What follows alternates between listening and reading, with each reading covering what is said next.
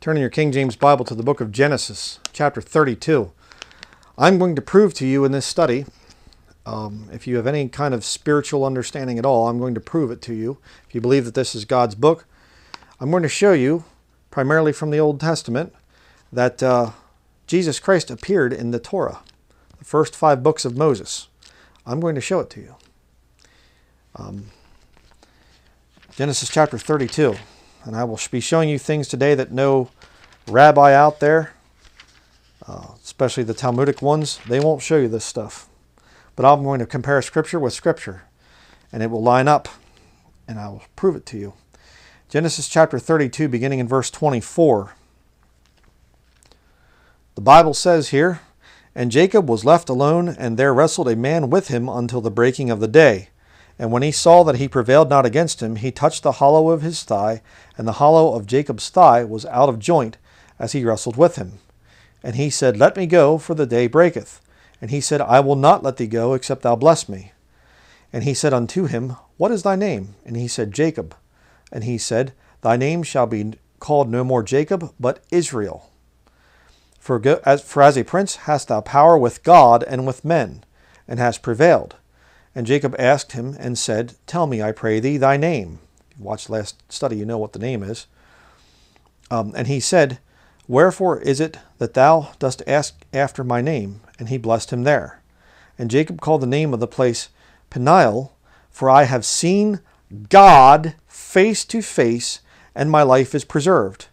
And as he passed over Peniel, the sun rose upon him, and he halted upon his thigh.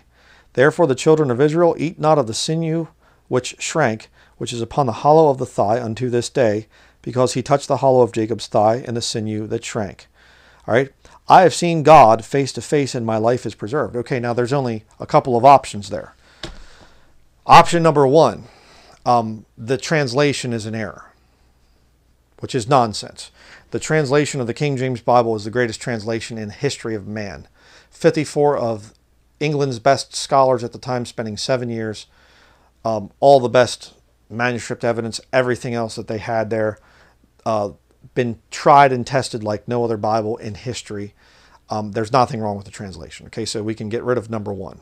Okay, option number 1, the translation's an error. No, it is supposed to be right there. I've seen God face to face. Okay, option number 2, Jacob was just speaking symbolically, sort of, I've seen this angel of the Lord that did sort of this thing, and he reminds me of God. No, it's not symbolic. Okay, he actually said that he saw God face to face. That leaves only one possibility, and that is that he did in fact wrestle with a physical manifestation of God. All right, now who was it? Is it God the Father that wrestled with him? Go to Hosea, to the minor prophets. This event happened in the Torah, so I said I would prove Jesus Christ in the Torah, and I will be, but Hosea describes this event that happened and says something very interesting. So go back to the book of Hosea, go towards the New Testament, and you'll find the book of Hosea. These minor prophets, a lot of people struggle with these, including myself. Ever since I was a boy, I always had a hard time finding the different books. Where's this book? Where's that book?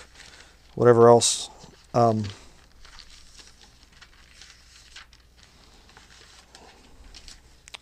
It comes right before Joel. Okay, but look at Hosea chapter 12. All right? And it refers back to this thing of Jacob wrestling God, the angel of the Lord there. Hosea chapter 12, verse 2. The Lord also hath also a controversy with Judah, and will punish Jacob according to his ways, according to his doings will he recompense him. He took his brother by the heel in the womb, and by his strength he had power with God. Yea, he had power over the angel. It's referring back to Genesis chapter 32. And prevailed, he wept and made supplication unto him. He found him in Bethel, and there he spake with us. Even the Lord God of hosts, the Lord is his memorial. He set up a memorial there to, Peniel or whatever, and he said, I've seen God face to face. The Lord is his memorial. But notice it says there in verse 4, and there he spake with us. Yeah, because you see, God consists of three parts. The body, the angel of the Lord there, is Jesus Christ. God the Father is the soul, and the Holy Ghost is the Spirit. So you go back to the story, there's only one being there present, the angel of the Lord. But yet in Hosea it says that he spake with us. Very interesting. It proves the Godhead. You say, well, it's proof of the Trinity. No, because the Trinity teaches that there's three separate persons. There weren't three separate persons. They were a tag team, and Jacob's wrestling, Jesus, the angel of the Lord a little bit, and he reaches over and he tags God the Father's hand, and God the Father comes in and starts beating on Jacob, and about that time the Holy Spirit, he jumps over the ropes, and no, it didn't work that way. There's one person. But yet it's said to be us. 3 in 1. Pretty amazing. Judges chapter 13. Let's go back there. You say, well, okay, but as Jacob, he got a little confused. He didn't actually mean that he had seen God. He saw this angel of the Lord, but he was wrong to say it was God. He was just confused. And he's the only one that ever happened to, right? Wrong. Judges chapter 13. Now, I know this isn't in the Torah, but this is we saw Genesis chapter 32, the Torah there, Jacob wrestling with God, is referred back to in the book of Hosea. Now we're going to see somebody else who sees God in the form of the angel of the Lord. To give you reference there that it happened more than once. Judges chapter 13, beginning in verse 8. Then Manoah entreated the Lord and said, O my Lord, let the man of God which thou didst send come again unto us, and teach us what we shall do unto the child that shall be born. And God hearkened to the voice of Manoah, and the angel of God came again unto the woman as she sat in the field. But Manoah, her husband, was not with her. And the woman made haste, and ran, and showed her husband, and said unto him, Behold, the man hath appeared unto me, that came unto me the other day. And Manoah arose, and went after his wife, and came to the man, and sat, and said unto him, Art thou the man that speakest unto the woman? And he said, I am. And Manoah said, Now let thy words come to pass. How shall we order the child, and how shall we do unto him? And the angel of the Lord said unto Manoah, Of all that I said unto the woman, let her beware. She may not eat of anything that cometh of the vine, neither let her drink wine or strong drink, nor eat any unclean thing. All that I command her, let her observe. And Manoah said unto the angel of the Lord, I pray thee, let us detain thee, until we shall have made ready a kid for thee. And the angel of the Lord said unto Manoah, Though thou detain me, I will not eat of thy bread, and if thou wilt offer a burnt offering, thou must offer it unto the Lord. For Manoah knew not that he was an angel of the Lord. Remember that term, angel of the Lord. And Manoah said unto the angel of the Lord, What is thy name? That when thy sayings come to pass, we may do thee honor. And the angel of the Lord said unto him, Why askest thou thus after my name, seeing it is secret? It's an interesting thing there. Jacob asked the same thing. What's your name? Why are you asking me my name? Same thing going on here. Don't ask me my name. It's a secret thing. See, the name isn't revealed yet, the name above every name, because he didn't come and physically manifest himself as the Savior of the world, which he did in the New Testament. Verse 19, So Manoah took a kid with a meat offering and offered it upon a rock unto the Lord, and the angel did wondrously, and Manoah and his wife looked on. For it came to pass, when the flame went up toward heaven from off the altar, that the angel of the Lord ascended in the flame of the altar. Our God is a consuming fire, the Bible says. And Manoah and his wife looked on it, and fell on their faces to the ground. But the angel of the Lord did no more appear to Manoah and to his wife. Then Manoah knew that he was an angel of the Lord. And Manoah said unto his wife, We shall surely die, because we have seen an angel of God. No, it says we have seen God. We have seen God. Interesting. How about that? So it wasn't just Jacob that saw the angel of the Lord, the angel of God there. It was Manoah as well. Two men saw Jesus Christ showing up, the physical manifestation of God. Later he's called Jesus. But back then it was just call me an angel of God. You don't need to know my name. Galatians 4:14. Go to the New Testament now. Hopefully you can. Hopefully you're open-minded enough to have a New Testament. If you're Jewish out there and you're reading. Unless you're in some kind of cult that doesn't allow you to read books from your enemies. Galatians 4:14. I have a whole bunch of books up here. The history of the Jews. I have the Holy Scriptures, Hebrew, English, all the different things in here and whatever else. Complete Jewish Bible. I have a whole bunch of stuff up here. Some Muslims sent me that stuff, and I don't know if I have a copy of the Talmud. I think I do someplace, but I'm not afraid. The Pentateuch and half Torah is over there, and yeah, I have so many books I lose track after a while of all that I have. But Galatians chapter 4, verse 14. My point being, I'm not afraid of anything in terms of reading things, and you shouldn't be either if you're open-minded. Galatians 4:14. Paul writing here, he says, "And my temptation which was in my flesh, ye despised not, nor rejected, but received me as an angel of God, even as Christ Jesus."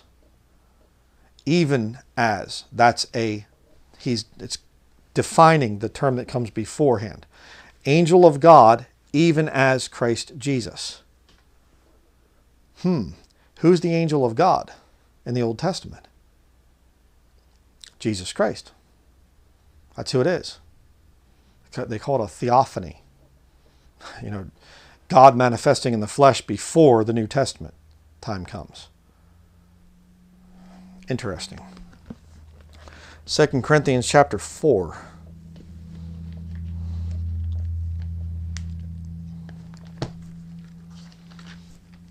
Second Corinthians chapter 4.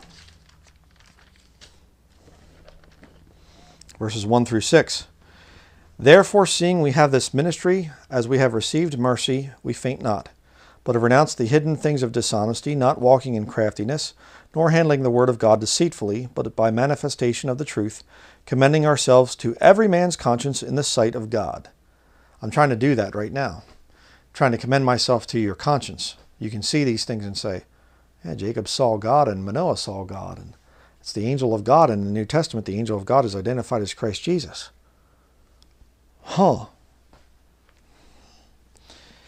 Verse 3. But if our gospel be hid, it is hid to them that are lost, in whom the God of this world hath blinded the minds of them which believe not, lest the light of the glorious gospel of Christ, who is the image of God, should shine unto them. For we preach not ourselves, but Christ Jesus the Lord, and ourselves your servants for Jesus' sake. For God, who commanded the light to shine out of darkness, hath shined in our hearts to give the light of the knowledge of the glory of God in the face of Jesus Christ. The knowledge of the glory of God comes through the face of Jesus Christ. How does that work? You say, it's very confusing to me. Well, when you put all the scriptures together, it's not. You see the whole picture. If I take a jigsaw puzzle and I open it up and I just take all the contents of the box and throw them out onto the floor, and here's a piece there and there's a piece there, it's confusing. But when you start to put all the pieces together, they come together, and this one clicks with that one, and that's an edge piece, and this is a corner piece, and you get the border together, and then you start to work your way into the jigsaw puzzle, and pretty soon it's a beautiful picture. Well, that's the Godhead doctrine. All right? You'd say, I don't understand, what about this and what about that? But when you start to connect things, you start to put things together. God was manifest in the flesh. He came down in an incorruptible form as the angel of God in the Old Testament. Then in the New Testament, a body hast thou prepared me. He comes down in the form of and likeness of men. He comes down like that. And he lives and he dies on the cross. He feels the pain. He lives without sinning as the perfect Lamb of God to take away the sin of the world. And then afterward, he goes up to heaven and comes back down, and he has an incorruptible body. Okay, you can see it. You can start to see how this whole thing works out. But you say, but okay, there's the body of God, but the Bible says no man hath seen God at any time in another place. That's right. It's talking about the Father in that context. Say, wait, but Jesus is the Father. Jesus is the Father in the sense of that they're one being, but there's a difference between the body and the soul. That's what you're seeing right here. The glory of God, the soul, the glory of God in the face of Jesus Christ. So the people back there in the first century, they saw him, but they didn't know that he was God. They're looking at this guy and they're looking into his face and looking into his eyes and they're saying, hey, he just looks like a regular guy. I guess it looks like a regular man. You're looking at God manifest in the flesh. You know, Jacob and Manoah, did either one of those guys know that they're wrestling God? No, they look and they say, you know, who are you? What's your name? I don't understand who you are. They didn't understand it was God until the Lord goes back up to heaven and they go, I have seen God face to face. Glory of God in the face of Jesus Christ. There, Jacob talked with us. Hosea. Pretty deep stuff.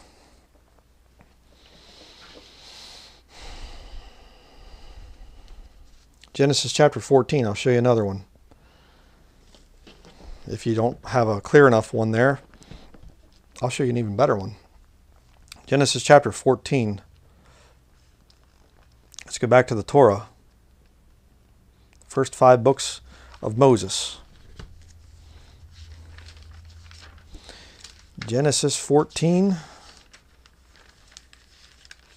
You know, I've noticed a lot of these rabbis too.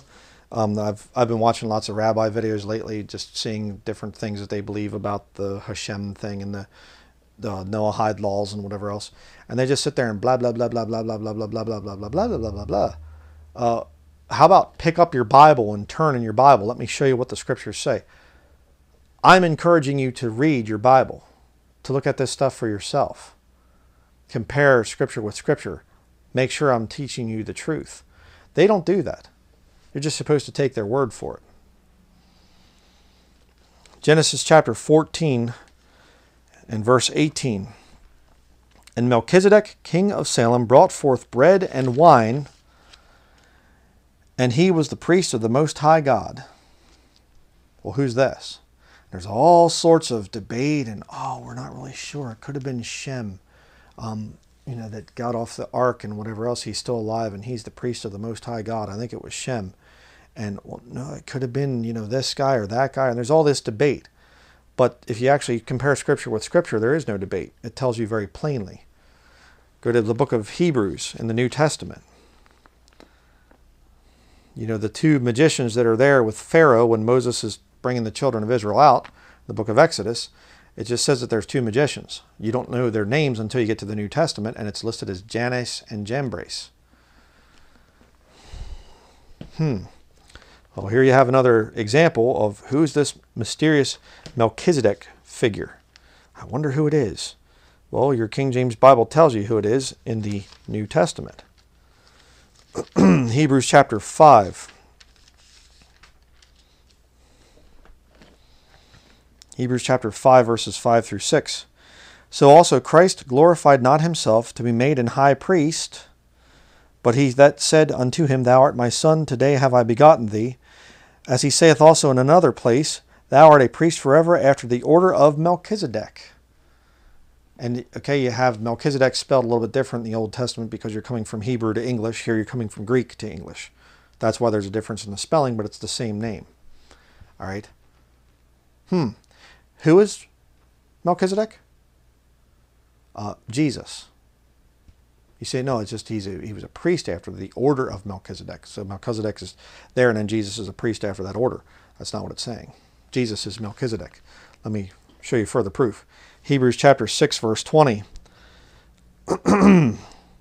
Whether the forerunner is for us entered, even Jesus, made an high priest forever after the order of Melchizedek. Okay? So you see the thing again of that. But look at chapter 7. Verse 1 through 3. For this Melchizedek.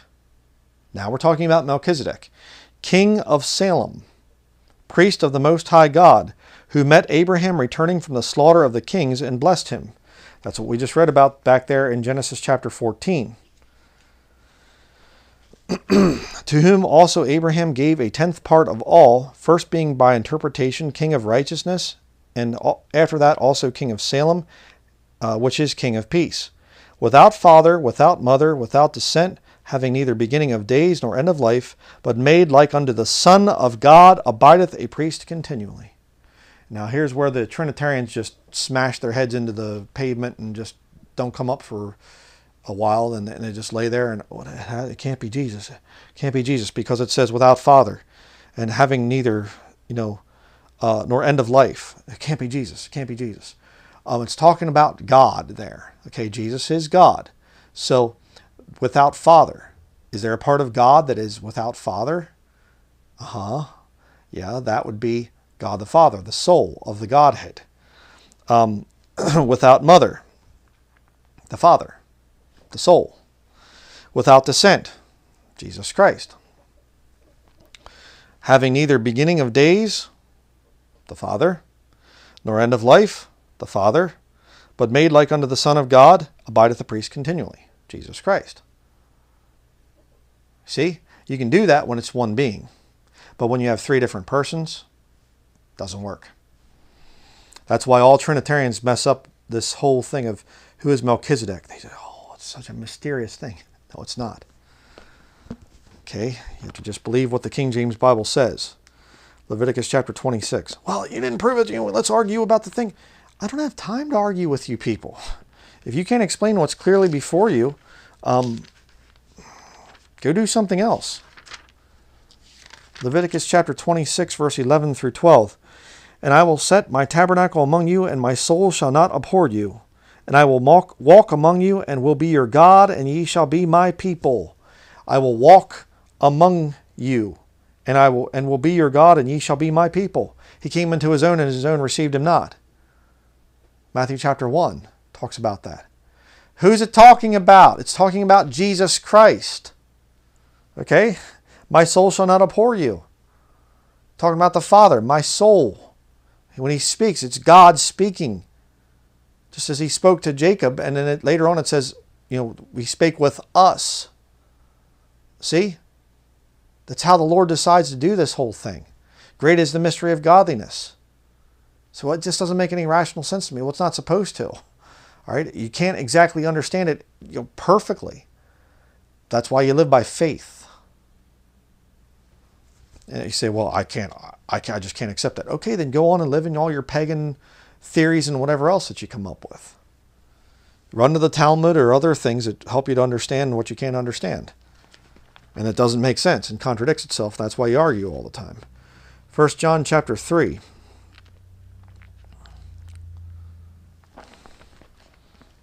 1 John chapter 3 and verse 1.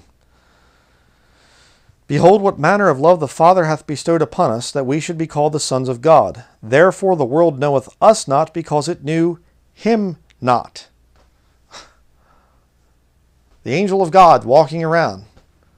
Here he is. He manifests in the flesh, takes on the body, the form of a servant that can feel pain and everything else. And he comes down. He's got a corruptible body, in terms of corruptible in the sense of he'll feel pain and he gets older and whatever else. It's not there, feeling the judgment of sin on it or anything, although he did take our sins on him on the cross, so there's that. But he's walking around, and it says there, therefore the world knoweth us not, because it knew him not. Talking about God. There are no clear scriptures saying that Jesus Christ is God. I just gave you one. Can you read plain English? I would hope so. Hebrews chapter 7. Go back to Hebrews chapter 7.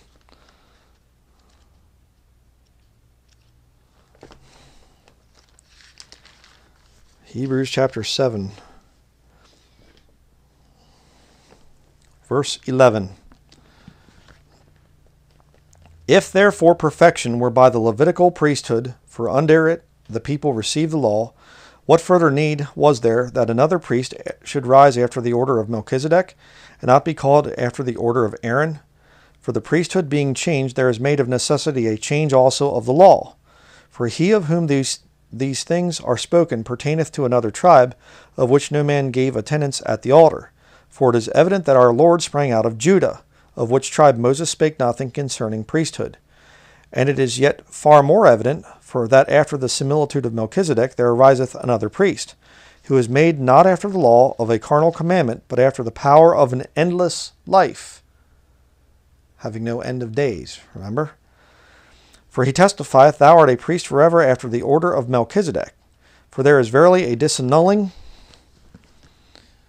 of the commandment going before for the weakness and unprofitableness thereof. For the law made nothing perfect, but the bringing in of a better hope did, by the which we draw nigh unto God. How do you draw nigh unto God? Put your faith in Jesus Christ, because he is God. And inasmuch as not without an oath he was made priest. For those priests were made without an oath, but this with an oath, by him that said unto him, The Lord sware and will not repent, Thou art a priest forever after the order of Melchizedek. By so much was Jesus made a surety of a better testament. And they truly were many priests, because they were not suffered to continue by reason of death. But this man, because he continueth ever, hath an unchangeable priesthood. Wherefore he is able also to save them to the uttermost that come unto God by him, seeing he ever liveth to make intercession for them. Oh, you remember old Rabbi so-and-so and Maimonides and all these other great rabbis of the past? Are they still alive? Can they make intercession between God and you to make an atonement for your sin? No, they can't, because they were sinners themselves. Jesus Christ ever liveth. He is the mediator between God and man, because he is the flesh of God. The soul of God is the Father. That's how it works. Verse 26, For such an high priest became us, who is holy, harmless, undefiled, separate from sinners, and made higher than the heavens, who needeth not daily as those high priests to offer up sacrifice, first for his own sins, and then for the people's. For this he did once, when he offered up himself. Jesus Christ offered up himself as the perfect sacrifice, the perfect payment for sin and for sinners. And if you'll put your faith in him, you will go to heaven when you die. You don't have to worry about being Torah observant or 613 commandments or the Noahide laws or whatever else, Babylonian Talmud. Oh, we're going to have the third temple coming and we can start to sacrifice animals and all this other stuff. And the Mashiach will come and he's just going to be a regular guy and whatever. I mean, what a lame system that the modern Jews believe in. It's very lame. It's very, what a waste of time, quite frankly. Jesus Christ offers a much better testament. Okay? Well, I don't believe in Jesus Christ. Well, then you're rejecting the Bible, the Old Testament. The Old Testament reveals Jesus Christ on several occasions. So if you want the proof, I just gave it to you, and there's a whole lot more I could give you, showing that Jesus Christ was there in the Old Testament as the angel of God. So a lot of these things you aren't going to understand until you get saved. It's not going to make much sense. You'll have a lot of questions and whatever else, but you know what? God's not going to answer a lot of your questions until you come to him and you've gotten rid of your self-righteousness. Well, I've done pretty good over the years, and I think I've lived a pretty good life, and I'm not a bad person, and God's not interested in you. God is not going to reveal himself to a self-righteous person, one that falls for the satanic lie of Genesis, book of Genesis, chapter 3. Ye can be as gods, knowing good and evil. God's not interested. God wants to see a broken and a contrite spirit, one that comes to him and says, Jesus died on the cross to pay for my sins. Jesus was God. He is God. His blood that he shed, it's not like other blood. It's not like the blood of bulls and goats and things like that, sheep. It's perfect blood. It's God's blood. And that blood can wash my sins away. And Jesus was buried, and he rose again the third day according to the scriptures. I believe that this book is the truth. And I'm going to put my faith in what the Bible says. And my family is going to hate me, and my friends will turn against me, and I'm going to have a problem, and probably I'll lose my job and whatever else. But you know what? Jesus Christ will direct me. He will lead me into what He wants. I've decided to follow Jesus. No turning back. I pray you do that today. You say, well, I don't want to do that. I'm going to wait. I'll wait to see this time of Jacob's trouble, and then I can see the signs and Moses and Elijah and everything else. Okay, you can do that, but you're not guaranteed that you're going to survive it. And you're not guaranteed that you'll even make it to that time. The Bible teaches that now is the day of salvation. Get it sorted out today before it's too late. See you in the next study. Thank you for watching.